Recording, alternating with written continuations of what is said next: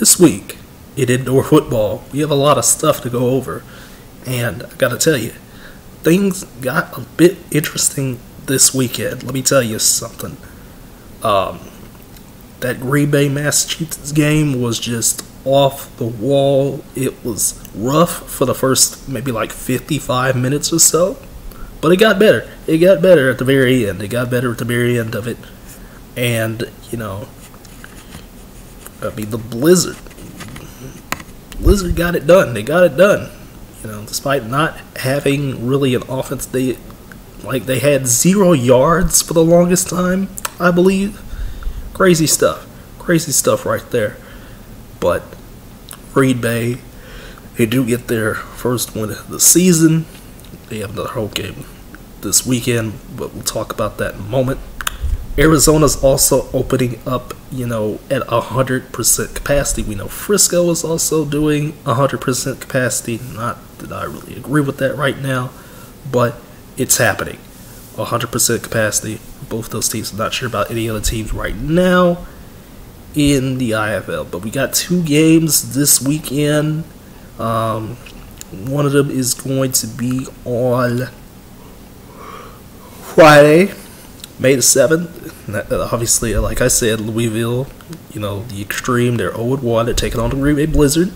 And on the 8th, the Pirates will take on the Bucks. So, the 8th is my birthday, so congrats, Bismarck. You're hosting a game on my birthday. Good job. Good stuff right there.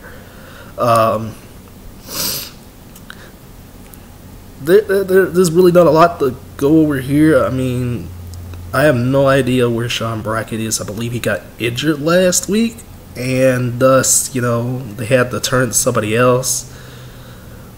And I forgot who that was this week, but,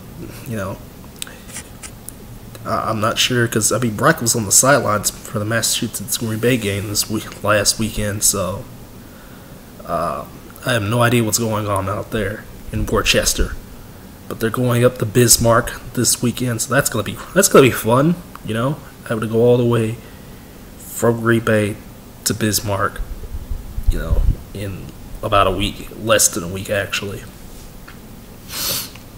So the Green Bay Louisville game will kick off at 7 on Friday, and on the 8th it'll be at 8 o'clock. The Massachusetts Bismarck game. So there you go with that. Start with CIF real quick. So the Wichita, the elephant in the room, finally got addressed. It got addressed on inside the CIF report on the CIF's YouTube page.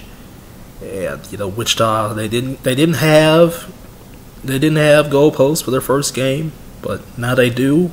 Now they have goalposts. They still have that weird little scoreboard thing, projector scoreboard in the in one of the end zones, but they do have goalposts now, at least.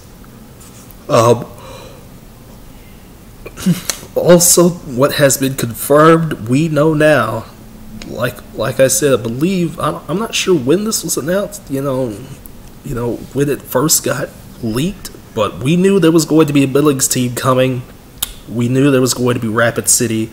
And there's also potential talk for a Denver team in the CIF, so that means CIF will grow from 6, well, technically 8 or 9 teams to 12, but they have 6 this season, and obviously 2 other teams are competing on their own. They're doing their own thing, but the CIF is growing back to where it was back around like 2016, 2017, those levels of growth again in the game, and they're in a nice geographical area too. Concentrated on the upper Midwest. Yeah, there's a couple teams, Texas, that are there. Yeah, there's a team in Oklahoma that needs to get its workers' comp sorted out. But hey, expanding to Wyoming and South Dakota and Colorado, is going to be really, really interesting. Or rather, Montana. I meant to say, yeah, I believe it's Montana that Billings is in. Billings, Montana. So that's going to be very interesting to see.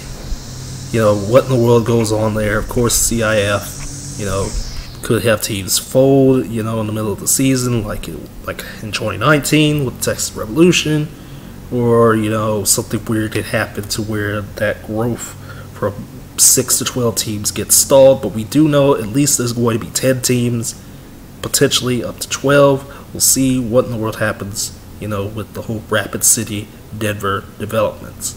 As far as the AAL goes, because there's nothing really to talk about in the NAL right now, still, even though we're in May, AAL, the Dallas Prime gave St. Louis a fight.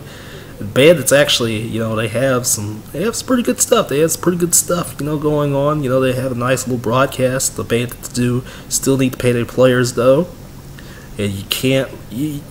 Like the Dallas Prime is like one of those teams that you just cannot even fathom having to, almost lose a game to. You can't even fathom that. Oh, doesn't make any sense. Doesn't make any sense right there. And I have no idea who's in this league now.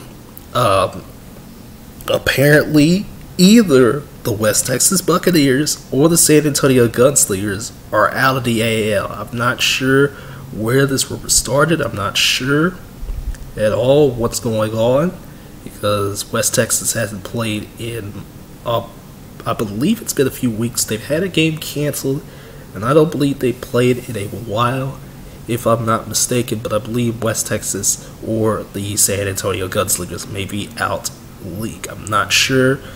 I know somebody said it somewhere. I'm not sure where, but that's what I'm thinking right now. I'm not sure. Again, I'm just not sure of what's truth and what's not truth, because like the West Texas Buccaneers aren't saying anything, and I have no idea what the San Antonio Gunslingers are doing, so who knows what's happening. Like the last post for the Buccaneers was on the 24th of April, so I have no idea what's going on, at least on Facebook. That's what I saw, so I have no idea what's going on there. So, there's also some CIF games this week, of course, but I don't really care about those games. I mean, it's really just a two-team race. It's Sioux City and Salina right now in the CIF, so nothing really to talk about there. The AAL, still the same thing. Still like a 2 to 3 team race. I believe, Charlotte, West Michigan, and one of those Texas teams, I'm not sure which one, might be North Texas, that are in the running for an AAL championship ring. So, not sure what's going on. There was also some COVID issues in the AAL as well. A couple of games I know got canceled, so I'm not sure if they're going to be made up or not. They're probably not. Oh well, it is what it is there. And I believe those are some of the first COVID casualty games of the season. COVID, it's not over. It's not going to be over. It's not going to be pretty, to get out of this. But we're making it. We're making it happen and stuff like that. So, but again, yeah, big stuff this week. Got a couple of big IFL games this week before the regular season really gets going. Everybody coming back in the week of the 14th through the 16th of May, when the games are finally, there's finally more than just 1 or 2 games in the IFL. CIF expansion, that's a thing. It's happening once again, and that's going to be interesting to see how that goes. The AAL is the AAL, and the NAL, I have no idea. I really don't.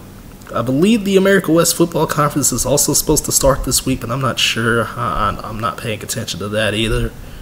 And I know there's some other, various indoor leagues that don't really need my attention, that don't deserve my attention.